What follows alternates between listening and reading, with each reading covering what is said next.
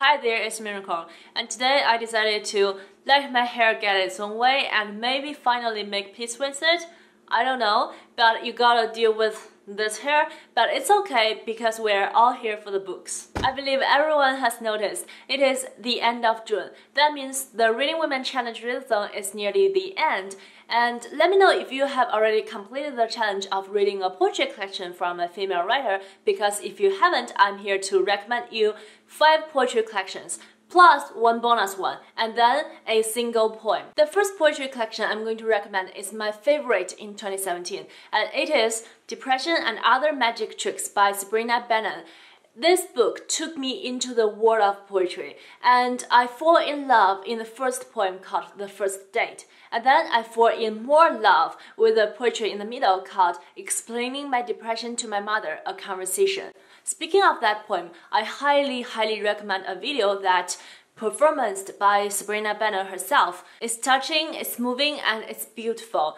It made me realize that to fully enjoy a poem, we need to read it out loud. Meaning if we are reading a poetry collection and no one is around us, or no one can hear us, or you don't care if anyone can hear you, you can read it out loud to enjoy it more. I'll link the performance video in the description box down below, and please go check it out. You won't regret it. The second poetry collection I recommend here is this Every Man's Library's Pocket Poets edition of poems from Emily Bronte.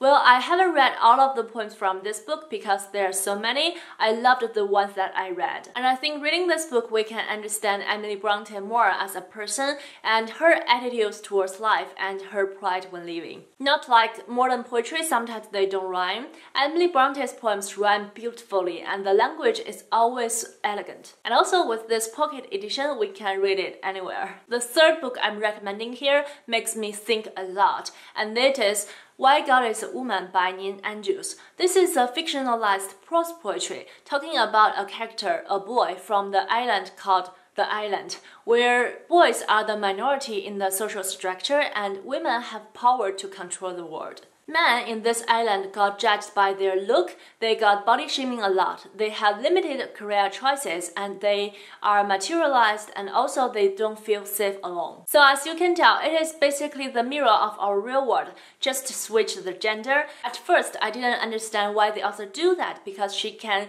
just set the world on the island as the same as our real world. But then I realized it is only when you are flipping the gender, you can see all the abnormal in our social structure. The next poetry collection I'm talking about here is this Teaching My Mother How to Give Birth by Woshan Shara. This is a powerful little book talking about, as the title suggested, the relationship with our close relatives, but also about love, about beauty, and what touched me the most is about how war shifted the people's mind and also formed the people's identity. It delivers the message that our past is always in our body, it's inescapable, but also very distant from our real life, and also it's untouchable but yet unforgettable. I got hurt so much when reading the poems about war, but also because of that, it's able to stay with me for a long time. And next, I got a poetry collection that is translated from Chinese, and it's published in a bilingual form. You got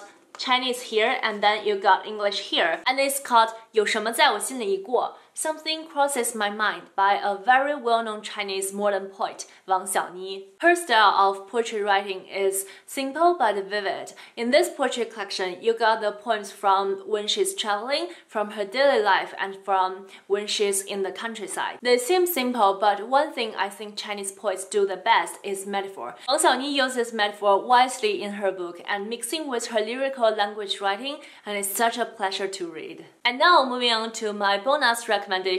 I'm air quoting this because it's a poetry collection that is in Chinese.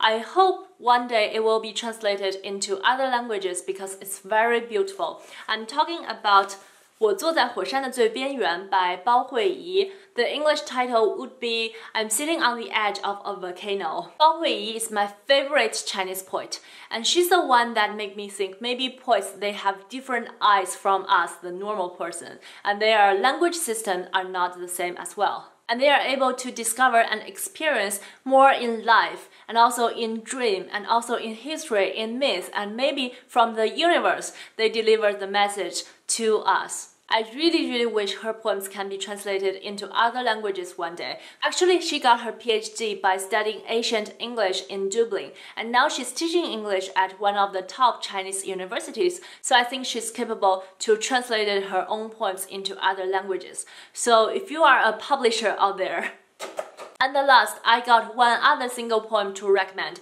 It is also a video performed by the poet herself. The poet is called Amy Mahmad, and the poem is called How to Translate a Joke.